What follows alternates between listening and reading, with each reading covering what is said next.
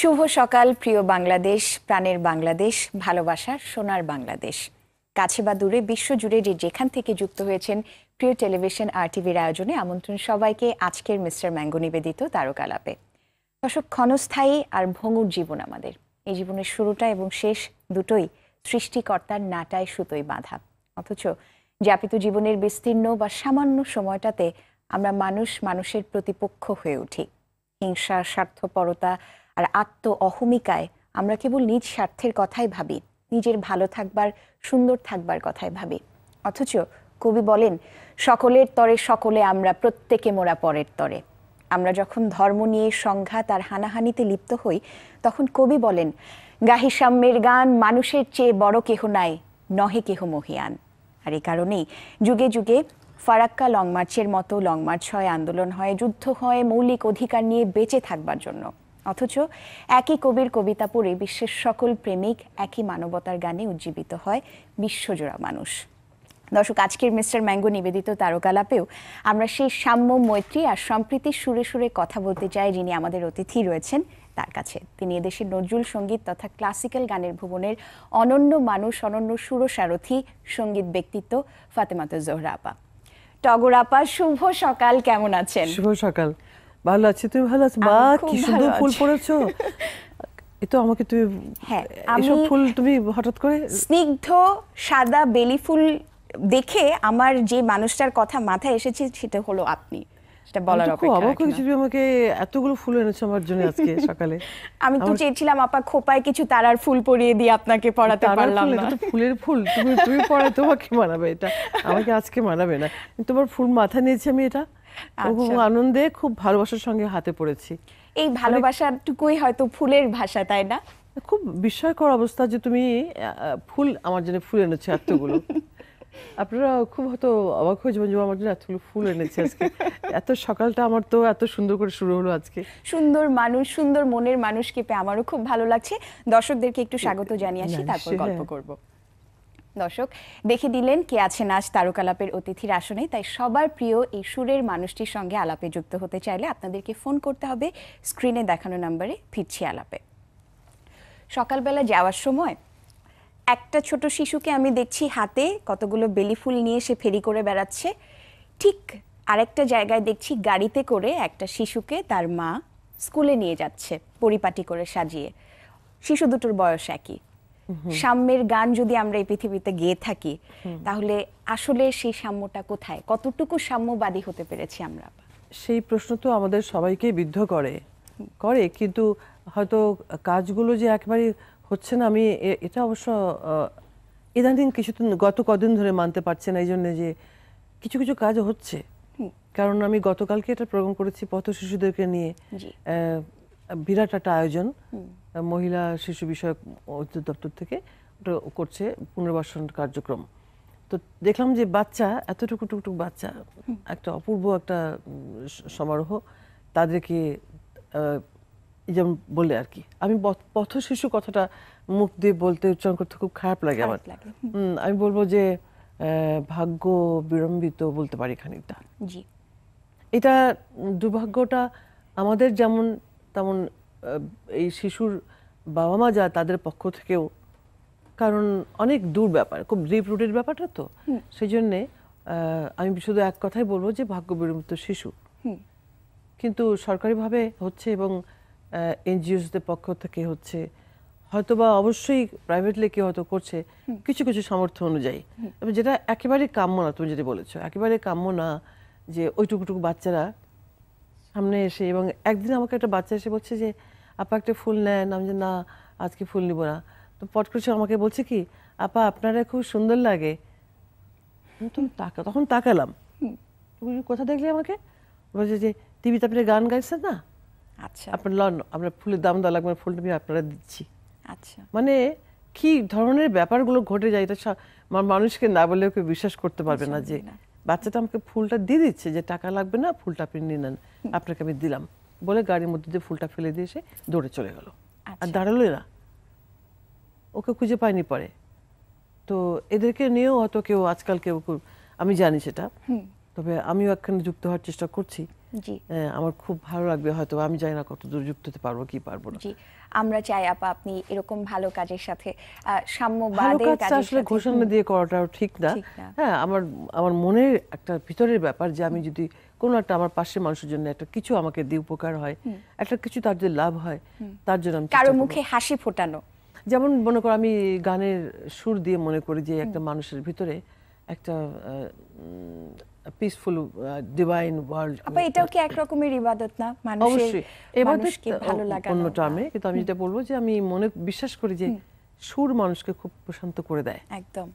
তো আমার সুর যদি একটা মানুষকে প্রশান্ত করে কোথাও, হ্যাঁ, সেটাই আমি সবসময় ওটার অন্বেষণে থাকি বা আমি চিন্তা করি এভাবে জিনিসটাকে। আপা এই সূক্ষ্ম দৃষ্টি বা এই দৃষ্টিভঙ্গি তো একদিনে আপনার তৈরি হয়নি, দীর্ঘ সময়ের পথ চলায় তৈরি হয়েছে। হ্যাঁ অবশ্যই। হ্যাঁ, শিশুদেরকে নিয়ে কথা বলছিলাম, আপনার ছোটবেলায় একটু ফিরে যাই, গানের সঙ্গে কিভাবে যুক্ত হয়েছেন, গানের হাতে খড়ি কিভাবে? আচ্ছা, গানের ব্যাপারটা হচ্ছে কি, মানে পরিবার থেকে আব্বা গান করতেন। জি। সেখান থেকে কিন্তু মানে গানের চর্চাটা শুরু। মানে ঘটা করে শিল্পী হবে আমার মেয়ে বড় হলে এসব না, কিন্তু আচ্ছা, গান যেমন শরীরচর্চা হয় বিভিন্ন রকমের, তেমনই করেই গানটা আমার ভিতরে আমার মানে ঢুকে গেছে আর কি। যে আব্বা ডাক্তার ছিলেন, তোমরা আমার ভাই বোনেরা সবাই প্র্যাকটিস করবে, মানে খেলা প্র্যাকটিস করবে, গান প্র্যাকটিস করবে, তারপরে আরো যত কিছু বাসায় আমাদের খেলাধুলা সব কিছু ছিল, সেই কবেকার কথা বলছি তোমাকে। তো এইটা যে বাবা আমাদের উচিত ছেলে মেয়েদেরকে একটা গুড প্র্যাকটিসের মধ্যে দিয়ে নিয়ে যাওয়া, তা এখনকার যুগে এটা যদি এখনো কোনো মানুষকে এটা শেখায় যে বাবা মাদেরকে বাচ্চাদেরকে শেখাও কি কিছু করো, তাহলে খুব অবাক লাগে। আমরা তো শিখেছি অনেক আগে, কিন্তু আমাদের আগে আমাদের বাবা মারা তো শিখেছেন। একটা জিনিসকে আপা ভালোবেসে ধারণ করা আর এখনকার প্রতিযোগিতামূলক মানে বাজারে বলেন বাচ্চাদের উপর চাপিয়ে দেওয়ার প্রবণতাটা কি অনেক বেড়ে গেছে না? না, এটা আমি মনে হয় যে যেই বাবা মা করছেন তারা হয়তো খানিকটা বাধ্য হয়ে যে না, জিপিও 5 না পেলে সে ভর্তি হতে পারবে না এরপরে। কিন্তু আমি কি করছি জানো, আমার ছেলে মেয়েদের তিনটাকে কেউ ডাক্তার না, কেউ ইঞ্জিনিয়ার না, আমার তিনটা ছেলে মেয়ে কেউ ফেমাস কিছু না, নাম করা কিছু না। যেমন করে আমার বাপ মা আমাকে বলেছেন যে গান করতে হয়, শরীরচর্চা করতে হয়, প্র্যাকটিস করতে, ব্যায়াম করতে হয়, নামাজ পড়তে হয়, হ্যাঁ সবকিছু রান্না করতে হয়, ঘর ঝাড়ুতে হয়, ঘর মুছতে হয়, প্রত্যেকটা কাজ আমি ছোট্টবেলা থেকে শিখেছি। আচ্ছা, তা আমার আব্বা আম্মা আমাকে না শেখালে পারতেন তো না, বাবা রান্না করতে পারি না, অনেক না বাবা আমি করতে পারি না, শুধু আমি ডিম পোচ করতে পারি, বেশ হয়ে বলছি শুধু ডিম পোচ করতে পারি। আমি বলছি আচ্ছা শুধু ডিম পোচ দিয়ে সংসার চলবে? তো বরটা বললো যে হ্যাঁ বাস ঠিক আছে আপা, আর লাগবে ডিম পোচটা করলে আমার হয়ে যাবে। তো এটা কিন্তু ন্যাকামি কথা। তো আমরা শিখেছি সব কাজ বাস্তববাদী হতে হয় আসলে, জীবনটা তো বাস্তববাদী, জীবনের সবকিছু তো বাস্তববাদী, আমরা অবাস্তববাদী আর কি আসলে। এই ছেলে মেয়েদেরকে না জিপি 5 পেতে হবে না হলে, আর আমার ছেলে মেয়েদেরকে বলেছিলাম যে তুই দোকান করো তুমি, তাও তুমি দোকানদারি অনেস্টলি দোকানদারিটা করবা, দোকানদারির পয়সাটা দিয়ে অনেস্ট পয়সা দিয়ে খাওয়া, কিন্তু অন্য কিছু মানে খারাপ কাজ কিছু করো না। এবং তাই হয়েছে তো আমার ছেলে মেয়েগুলো কেউ ডাক্তার না, কেউ ইঞ্জিনিয়ার না, কেউ ফেমাস কিছু না, কেউ একদম মাথায় বাড়ি দেয় না, করতে হবে। আমি বলছি আমি ডাক্তারি খুব কষ্টকর পড়াশোনা, যে কোনো খুব কন্টিনিউয়াস একটা পড়াশোনা থাকতে। আমার বাবা ডাক্তার, আমার ভাই ডাক্তার, ভাইয়ের বউ ডাক্তার, বোনের মেয়ে ডাক্তার, দেখলাম তো যে ডাক্তারদেরকে আমার খুব ভয় লাগে। ডাক্তাররা এত পড়াশোনা করে বেচারা, সারা দিন রাত পড়াশোনা করলে তো মানুষের তো শেষ করে দিই মানুষকে। তো প্রত্যেকদিন রিভিউ করতে হয় কোনটা কোথায় কাটবো না কাটবো। আচ্ছা, যাই হোক, তো আমি চাইনি, আমি বলিনি কখন তোরা ক্লাসে ফার্স্ট হও, আমার বাচ্চাদের বলিনি কখন। ভালো মানুষ হবার শিক্ষা দিয়েছেন, এরপরে তারা তাদের জীবনের রাস্তাটা আমার মনে এরকম হতো, তাই বললাম আর কি। আপা নজরুলের প্রতি আপনার ভালোবাসা, সেটি নিয়ে কথা বলবো, তবে এই মুহূর্তে ছোট্ট একটা বিরতির সময় হলো, বিরতি থেকে ফিরে এসে সেটি নিয়ে জানবো।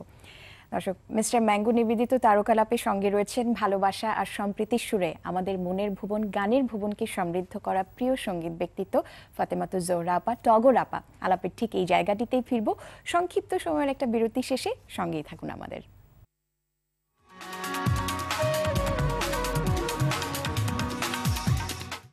সংক্ষিপ্ত সময়ের বিরতি শেষে স্বাগত সবাইকে মিস্টার ম্যাঙ্গো নিবেদিত তারকালাপে। সঙ্গে রয়েছেন শ্রদ্ধেয় প্রিয়জন ফাতেমা তুজ জোহরা আপা। ফিরছি আলাপে। আপা, আমাদের তারকালাপের একটা নিয়মিত অংশ রয়েছে কুইজ সেগমেন্ট। আপনার অনুমতি নিয়ে দর্শকদেরকে আজকের কুইজটি একটু জানিয়ে দিই। হ্যাঁ অবশ্যই। দর্শক, আপনারা যারা নিয়মিত কুইজের অপেক্ষায় রয়েছেন তাদের জন্য জানিয়ে দিচ্ছি তারকালাপের গত পর্বের কুইজের সঠিক উত্তরটি হচ্ছে অভিনেতা আজিজুল হাকিম অভিনীত প্রথম টেলিভিশন নাটকের নাম ছিল এইখানে নোঙর।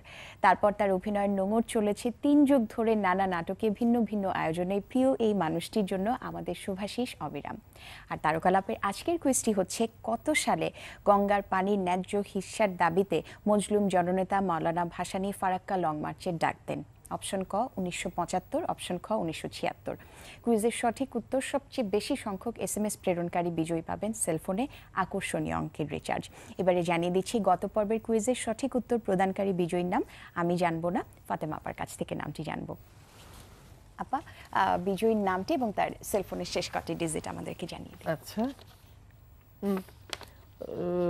নাম্বারটা শেষ নাম্বারটা হচ্ছে 1, তার আগে 9, তার আগে 3, তার আগে 5, তার আগে 0, 7। নিশ্চয়ই বুঝে গেছে যার নাম। তার নামটি আপা? নামটা বলে দেবো? জি। তার নামের শেষ অক্ষর হচ্ছে A, তার আগের অক্ষরটা J, তার আগেরটা A, তার আগেরটা আর টিভির আর। রাজা। চমৎকার ভাবে কিন্তু আপা আপনার নামটি বলেছেন এবং আপনার সেলফোনের শেষ কটি ডিজিট বলেছেন। রাজা, আপনার সেলফোনের শেষ কটি ডিজিট 705391। খুব শীঘ্রই আপনি আপনার কাঙ্ক্ষিত পুরস্কারটি পেয়ে যাবেন। ফিরছি টগর আপার সাথে গল্পে। এই যে এই নামটা আমার খুব প্রিয়, এই যে বারবার আপনাকে এই নামটাতে ডাকি, এই নামটার গল্প আপনার কাছ থেকে শুনছিলাম, আমার দর্শকদেরকে একটু জানাতে চাই। নামটা? হ্যাঁ, টগর আপা, এই টগর নামটা হ্যাঁ, টগর নামটা রাখার কারণটা ফুল হিসাব করে রাখা হচ্ছে কিনা আমি জানি না, তবে যেটা শুনেছি মার কাছে, মা যেটা বলেছেন যে আমার জন্মের পর বলছেন যে আমার নানা এসে দেখছেন, মামা তখন ক্লাস 8-9-এ পড়েন, তো বসে আমার মাকে বলছে যে দেখ দেখ তোর মেয়ে, বুধ তোর মেয়ে কেমন টকবক করে তাকাচ্ছে। আমার নাকি চোখ খুব বড় বড় চোখ ছিল, তো মা বলছে এইটুকু বাচ্চা এত বড় চোখ টকবক করে তাকাচ্ছে। এই টকবক থেকে টগরটা চলে আসছে। আসলে টগর ফুলটা ধরে রাখা হয়নি, বড় হয়ে আমি যখন দেখলাম যে আমার নামটা টগর, তখন আমার খুব ভালো লাগলো, কারণ টগর ফুল হচ্ছে এটা খুব একটা শুভ্র ফুল, খুব সুন্দর দেখতে। অনেকেই বলেন যে ফুলটা দেখিনি কখনো। আমি নিজেও দেখিনি আপা। দেখনি? না, আমি দেখিনি। আচ্ছা, এটা তো সাদা ফুল, অনেকে দেখেছেন, মাঝখানে সত্য একটা কাঁচা হলুদ ফোঁটা আছে মাছ, এটাই সাদা ফুল, শান্তির রং। শান্তি থেকে যদি ধর্ম সম্প্রীতির কথায় আসি আপা, এই যে এই পৃথিবীতে হানাহানি, এত বিদ্বেষ, এত বিবাদ, ধর্ম সম্প্রীতি সাম্যের জায়গাটা আসলে কোথায় গেছে? এটা হচ্ছে এই যে মানে অসম্প্রীতি ঘটানোর জন্য এক ধরনের অ্যাটিটিউড থাকে যে কোথায় গিয়ে আমি একটা অসম্প্রীতির ইস্যু বানাবো অকারণে, আমার কোনো গরজ নাই। এবং সেক্ষেত্রে আমার ধর্মকে অপব্যবহার, এটা যে যার ব্যাপার সেই হিসাব দেবে, এটা আমাদের কিচ্ছু আসে যায় না। যিনি বা যে এটাকে ইস্যু করে একটা বিরাট ইতিহাস তৈরি করার চেষ্টা করেন যে কোনো ব্যাপারে, এটা তাদের ব্যাপার। আর যদি তারা, আমি আল্লাহকে বিশ্বাস করি, তারা যদি আল্লাহকে বিশ্বাস করেন, তাহলে এই হিসাবটা আল্লাহকে দিতে হবে তাকে, যে আমি এটাকে ঠিক করেছি কি ভুল করেছি, সেটা সে বুঝে নেবে। এটা আমার তোমার কিছু বলার নাই। পৃথিবীতে আমাদেরকে কারোকে কোনো জায়গায় জবাবদিহি করতে হোক বা না হোক, একটা না একটা দিন কিন্তু সৃষ্টিকর্তার কাছে, যে ধর্মের কথা বলে মানুষকে ইস্যু সৃষ্টি করে, সে যদি ধর্মকে বর্ম হিসাবে ইউজ করে, তাহলে এটা আর এতে দুঃখের কিছু থাকে না, সেটা যে কোনো ধর্মই হোক না কেন। তবে যুগে যুগে ধর্ম নিয়ে কিছু মানুষ থাকে যেটা একটা ইস্যু করে একটা ঘটনা তৈরি করা, বিরাট একটা সময় কাটানো, এটা নিয়ে আমি এটার কোনো প্রয়োজন দেখি না। কারণ আমি দেখি যে আমার পাশে যে মানুষটা, সে মানুষটা খেয়েছি কিনা, আমার ঠিক খুব কাছে একটা বাচ্চা, সে কি মানে অবহেলিত কিনা, নিপীড়িত কিনা, আজকালকার সময় বলবো যে অ্যাবিউজড কিনা, এটা আমার সবচেয়ে বড় কাজ। এই ক্ষেত্রে নজরুল কি বলেছেন? আপনি তো তাকে নিয়ে বিশদভাবে কাজ করেছেন, তাকে নিয়ে অনেক বলেছেন না, কিন্তু গানে গানে বলেছেন, কবিতায় বলেছেন, সবখানেই তো বলেছেন। অজস্র কবিতা, আমার তো মনে থাকে না কবিতা বলা আছে যে মানুষ কি জিনিস, মানুষ নিয়ে মানুষ কবিতার মধ্যে বলা আছে। ছন্দে ছন্দে বলতে হবে, তাহলে একটা তোমার এপিসোড করতে হবে এখানে ছন্দে ছন্দে, তখন শোনাবো। নিশ্চয়ই আপা, তখন আপনাকে আমরা অতিথি হিসেবে চাই সেই আমার অনুষ্ঠানে। খুব ভালো লাগবে তখন যদি বইটা পড়ে শোনাতে পারি। আবৃত্তি যারা করেন তাদের এটা মুখস্থ থাকে, আমার মুখস্থ নাই, কিন্তু গানের মধ্যেই আছে যে গঙ্গা সিন্ধু নর্মদা, হ্যাঁ, কাবেরী যমুনা ওই বহিয়া চলেছে আগের মতো, কই সে আগের মানুষ কই। আগে মানুষ একটু সিম্পলি চিন্তা করতে হতো, সেটাকে কম্পারিজনকে বলেছে, তো আগের মানুষ সব ইস্যু সৃষ্টি করতো, গন্ডগোল করতো, মারামারি করতো, এখনো করে। নজরুলের লেখা হামদনাদগুলো আমাদেরকে আসলে অনেক প্রশান্তি দেয়। আপনার কাছ থেকে ছোট্ট দুটো লাইন শুনতে চাই। অজস্র হামনাত, মানে ইসলামী সঙ্গীতকে ইসলামী বলে চিহ্নিত করার জন্য তো কাজী নজরুল ইসলামেরই দান প্রথম, জি জি, ইসলামী সঙ্গীতের যে প্রচলনটা আর কি, হ্যাঁ, সেটা হামদে বারিতালা আছে, নাতে রাসূল আছে, সবই আছে। এই মুহূর্তে যেমন মনে হচ্ছে ইমাজিন করতেন তিনি, হজ করতে যান নাই কিন্তু কাবার পথকে ইমাজিন করতেন। জি, প্রায় আয় মরু পারের হাওয়া নিয়ে যার মদিনায়, জাত পাক মুস্তাফার রওজা মুবারক যেথায়, আয় মরু পারের হাওয়া নিয়ে যার মদিনায়। মানে এই গানটা করতে গেলে না আমার মনে হয় ভিতরে কানে চোখ দিয়ে পানি পড়ে যায়। ইমাজিন করছেন যে মরুপারের হাওয়া আমাকে মদিনায় নিয়ে যাও, আচ্ছা, কি আকুতি, চিন্তা করো। চমৎকার চমৎকার। তারপরে বলছে, কি বলছে, হযরতের নাম তসবিহ করে যাব রে মিসকিন বেশে, ইসলামের ওই দিন ডঙ্কা বাজলো প্রথম যে দেশে।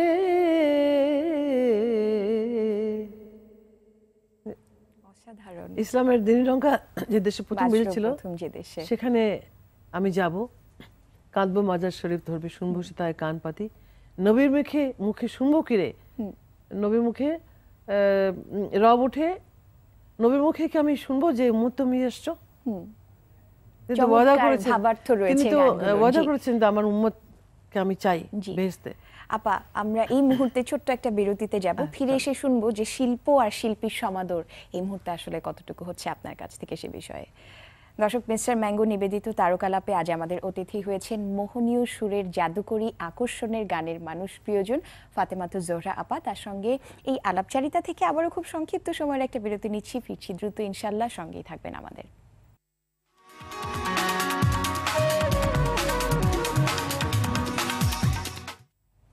বিরতি শেষে আরও একবার স্বাগত সবাইকে আজকের মিস্টার ম্যাঙ্গো নিবেদিত তারকালাপের শেষ অংশে। সঙ্গে রয়েছেন বাংলাদেশের বিশুদ্ধ সঙ্গীতের অনন্য সুরসারথী ফাতেমা তুজ জোহরা আপা। ফিরছি আলাপে।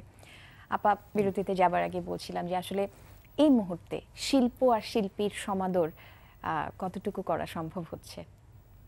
দেখো, খুব সুন্দর একটা প্রশ্ন করেছো তুমি আমাকে। শিল্প আর শিল্পীর সমাদর যে কথাটা বলে আমরা কাঙাল হই, এটা শুধু কাঙালপনা করলে চলবে না। শিল্প আর শিল্পের সমাদর করার জন্যে, তাদেরকে বোঝার জন্যে যেই পক্ষটা করবে, যাদের কাছে আমরা আশা করছি, তাদেরকে কিন্তু ওইটা নিয়ে পড়াশোনা করতে হবে, তাদেরকে তো একই লেভেলে হতে হবে, তাই না? জি, লেভেলটা এক না হলে তো, মানে আমি যদি তোমাকে সমাদর না করি, তুমি যদি আমাকে না করো, তাহলে আরেকটা মানুষ যে পড়াশোনা করেনি, যে এইসব বোঝে না, যায় না, সে কিন্তু একজন গুণীর কদর করতে পারবে না। তাহলে গলতিটা কোথায় আছে বুঝে দেখো। আমাদের যা করছি, মানে ওইটা বোঝার মতন লেভেলটা হয়তো অন্যখানে গড়ে ওঠে নেই। অনেকটা টানাপোড়েন আছে, অনেকটা অনীহা আছে, অনেকটা অবহেলা এড়ানো আছে, অনেক কিছু আছে বলে, আমি একটা শিল্পী, তুমি তোমাকে যদি কদর না করি, তাহলে তুমি মানে কার কাছে আশা করবে? আমি একটা শিল্পী, তোমার কাছে আমি কদর আশা না পাই, তাহলে আমি কার কাছে মানে কদর আশা করব?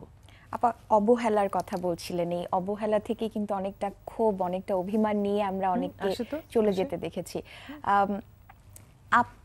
আপনি আপনার জায়গা থেকে শিল্পীদের মনের মধ্যে একটু বেশি কষ্ট আসে, এটা যখন কাউকে মরে যেতে দেখি। যেমন ফিরোজা আপা একদিন বলছিলেন যে, ঠিক মারা যাওয়ার কয়েক মাস আগে আমাকে বলছেন যে, আমি একটা প্ল্যান করছিলাম প্রোগ্রামের জন্য, ওনাকে বললাম, তখন উনি বললেন যে তুমি তো কবে থেকে বলছো একটা প্ল্যান করছো, তো এখন তো বললে না। তো আমি আপার দিকে একটু তাকালাম যে আপার মনের মধ্যে এই আফসোসটা কি রয়ে গেল যে একটা ভালো গান করতে বলেছেন উনি আমাকে, ভালো গান করার সুযোগ হলো না জীবনে, উনি বলেছেন আমাকে এটা। আমি তখন বলি যে আপা এই কথাটা কি করে বললেন, আপা এত বড় বড় কিছু করেছেন। এখন আমি চিন্তা করি যে আমারও তো বয়স এক জায়গায় হয়ে গেছে, আমি ভাবি যে আচ্ছা আপা দুঃখ করে কষ্ট করে এটা বলেছিলেন, আমাদের স্থূল চোখে অনেক দেখি যে হ্যাঁ ফিরোজা বেগম তো কত কিছু পেয়েছেন, তা উনি আফসোস করলেন কেন? অনেকে বলে ফাটফাট করে বলে দেবে উনি কত কিছু পেয়েছেন, উনি কেন আফসোস করবেন? কিন্তু এটা খুব মানে আমি বলবো যে এটা খুব দুর্ধর্ষ একটা বেদবি কথা আর কি। এটা নিঃসন্দেহে তুমি কি পেয়েছো না পেয়েছো সেটা তো আমি তোমাকে বিচার করে দিতে পারবো না, কখনোই না। তোমার মনের তৃপ্তির কাছে সেটা জবটা আছে যে আমি গান করছি, এই তৃপ্তি, এই শান্তি। শিল্পী কখনো টাকার জন্য মরে যায় না, কিন্তু তার যে যেটা আছে তার সম্পত্তি, এটাকে কদর বা বোঝানো যে একটা সূক্ষ্ম একটা সময় জায়গা লাগে, সেটা কিন্তু অভাবটা হয়তো অনেকে বোধ করে। আর আমরা হয়তো বলি যে না আমাদের সামনে একমাত্র মিডিয়া থাকে, আমরা মিডিয়াকে একমাত্র দায়ী করতে থাকি। মিডিয়া তো একমাত্র দায়ী হতে পারে না, পরিবেশ। এই যে গান করবো তার পরিবেশ, দর্শক মনে করো আগে দর্শক শ্রোতা, আমি ফাতেমা তুজ জোহরা আগে গান করেছি, দর্শক শ্রোতা কেমন ছিলেন আগে, হঠাৎ করে দর্শক শ্রোতা পাল্টে একটা অন্যরকম, আমি খারাপ বলছি না, এখন সামনে দর্শক শ্রোতা অন্যরকম দেখি। তারা হয়তো অন্য কিছু এক্সপেক্ট করেন, কিংবা হয়তো আমার কাছে এক্সপেক্ট করছে না একটা, তোমার কাছে আরেকটা এক্সপেক্ট করছে না। এই যে ডিভিশনটা হচ্ছে তাদের ভিতরে, এটা কিভাবে গড়ে উঠলো চোখের সামনে, তাই না? মারাত্মক ব্যাপার আর কি এটা। হয়তো সেখান থেকে একটা ক্ষোভ জন্মায়, ইভান জন্মায়, যে তাহলে আমাদের অনেকে বলেন যে না পুরনোদের জায়গা দিন শেষ, এখন নতুনদেরকে। নতুন কোথায় পুরনো কোথায়? তাহলে তোমার বাবা মাকে ফেলে দাও, তোমার সন্তান যখন তোমাকে ফেলে দেবে পুরনো বলে, তখন তোমার কেমন লাগবে? তার বেটার অ্যান্সার হচ্ছে যে বৃদ্ধাশ্রমে পাঠাও বাপ মাকে, তাহলে তা নিয়ে তুমি কথা বলো কেন? সুতরাং এই যে পুরনো নতুন বলে কথাটা, রবি ঠাকুর অনেক আগে বলে গেছেন, পুরনো জানিয়া চেয়েও না আমার আধেক আখির কোণে। তো তুমি বড় দার্শনিক ছিলেন, তো উনি এত বড় কথা কি করে বললেন? সেই জীবনবোধ থেকে বলেছেন। জীবনবোধ থেকে বলেছেন, ঠিক কথা বলেছেন। তো আমরা সেই জীবনবোধের কাছে আরেকটু যদি কাছাকাছি যাই, তো দেখবো যে নতুন পুরনো সবই আমার প্রয়োজন, আমার সবই প্রয়োজন। আপা, আমরা অনুষ্ঠানের একদমই শেষ অংশে নজরুলের এই যে সম্প্রীতির, এই যে ভালোবাসা বার্তা, যেটা এরকম কোন একটা গান দিয়ে আমরা আজকে বিদায় নিতে চাই।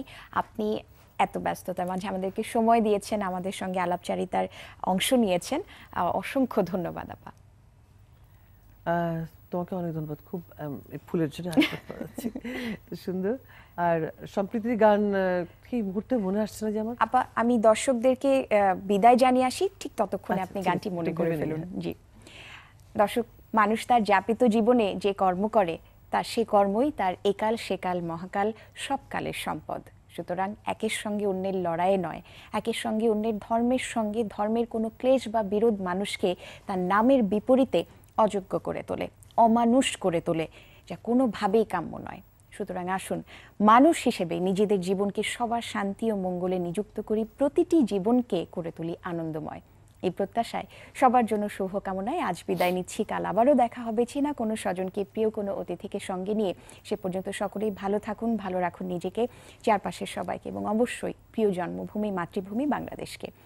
আর হ্যাঁ দর্শক, এই অনুষ্ঠানটি সহ আরটিভির ভালো লাগা সব আয়োজন পুনরায় ইউটিউবে দেখতে চাইলে ভিজিট করুন www.youtube.com/rtvdigitals-এ। আবারও সবার জন্য শুভকামনা, সবাই ভালো থাকবেন। গান শুনতে শুনতে আমরা বিদায় নিচ্ছি। সম্প্রীতির কথা বলেছো, একটা এই মুহূর্তে একটা গানের কথা মনে পড়ছে আমাদের, তখন ভারত বিভাগে আগের কথা বলছি, ওটাই মনে হলো আর কি। চীন ভারতে মিলেছি আমরা, মোরা শত কোটি লোক,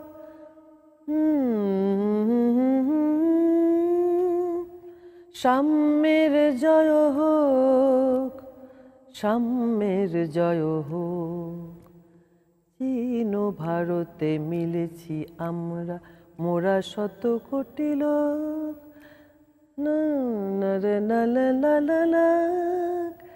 সাম্যের জয় হোক, শাম সত্যের জয় হোক, এরকম কথাটা। যাই হোক, আমি গানটা